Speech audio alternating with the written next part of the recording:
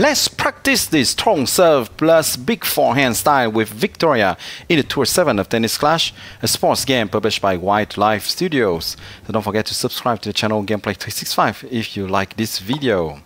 So this strong serve to follow up with big forehand strokes style of play is quite popular now in the biweekly tournaments. Actually, not really now.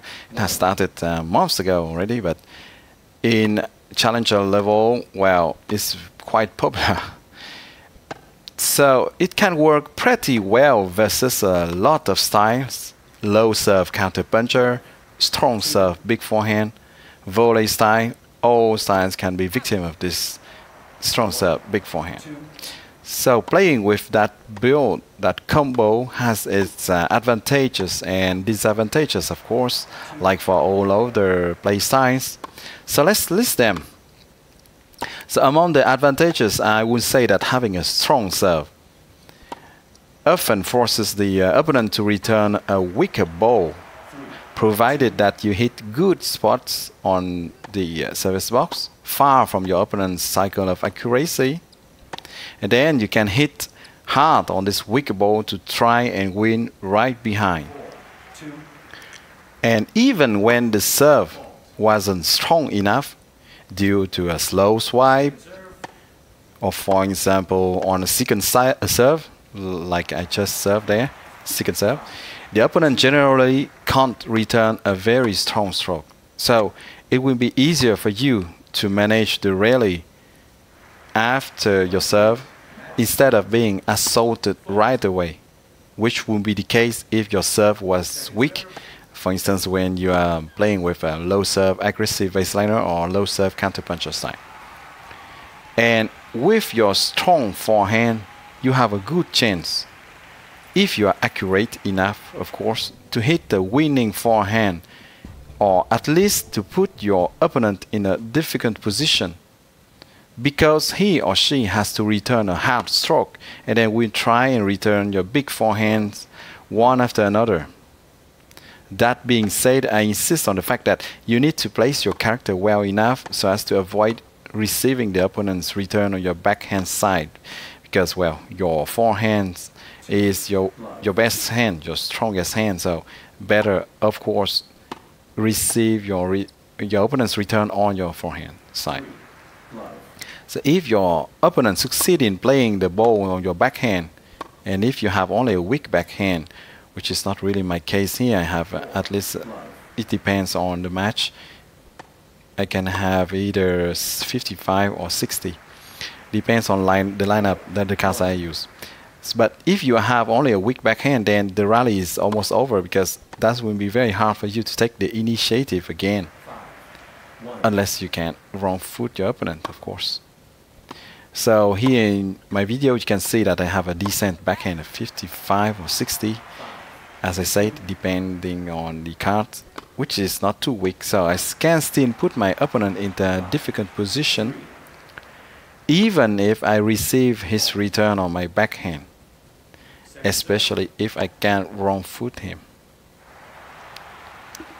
So among the disadvantages of this style, I would say that if the opponent has a very good agility, which is not the case if your opponent is playing with Victoria, and a good forehand or backhand, the strong serve may not produce the desired effect if you can't hit good spots in the service box of your opponent. And the opponent will quickly move then to hit a good return quite easily on your backhand, and then he may start to take the initiative in the rally if you don't succeed in hitting a good backhand return.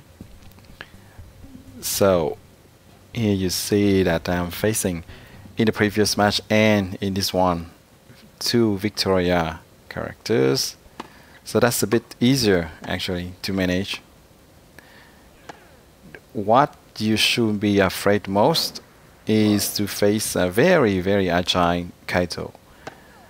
So for instance, if I'm using this build and I face top 30 players using Kaito having 89 agility or even more, 90 agility, where it's very hard to to hit very to annoy them with my strong serve, and then to take the initiative.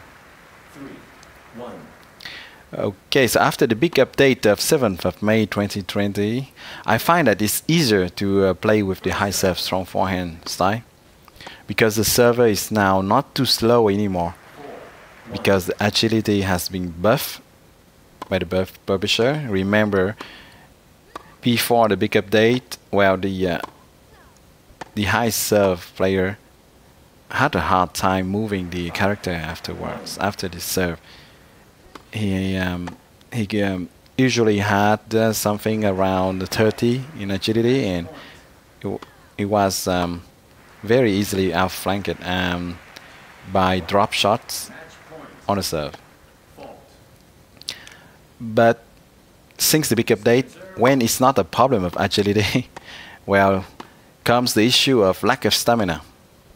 So if you play with that style now, either take a card having higher stamina, or try to end rallies as fast as possible, because otherwise you will be put in a very difficult position due to a lack of stamina, especially if you play versus characters having a lot of stamina like Kaito opponents. So of course, take a Maestro Monty to give to yourself more stamina, a stamina shield tier 2, of course, because otherwise that would be very, very tricky to keep stamina high enough to last until the end of the match. So overall, to beat you, the opponent will try basically to take profit of your low stamina and weaker backhand. So even if you play with the Maestro Monty, you will still have a lower stamina than the opponent if he chooses Kaito. So here I'm quite glad, because he had chosen the choker quartz, which is not a string, giving a very high stamina level. Otherwise that will be tricky to last if the rallies were long. Oh my gosh, yeah, I should have just hit that securely there. So your opponent will try to hit most of the time your backhand to root you to the spot before hitting the other side of the court. Or your opponent will try to catch all balls and wait for you to deplete your stamina slowly. So you can try to balance a bit by increasing the stamina, by reducing both forehand and serve strength in the process. Choosing a string having long catch is useless, because you are too slow anyway to try and long catch all balls. So I recommend you to rather focus on ending rallies as fast as possible in 3 or 4 shots maximum. You gotta target 4 shots. When it say 3 or 4 shots, that include only your shots, not the ones hit by your opponent.